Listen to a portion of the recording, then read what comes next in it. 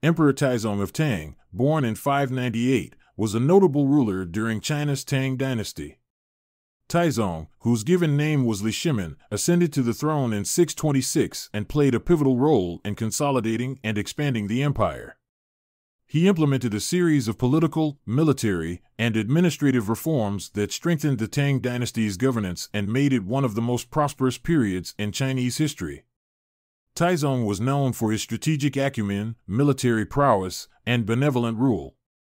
His policies focused on promoting meritocracy, fostering cultural exchange, and expanding China's influence through diplomacy and military campaigns.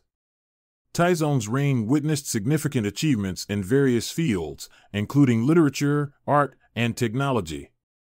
His leadership and vision laid the foundation for the golden age of the Tang Dynasty, shaping Chinese history and culture for centuries to come.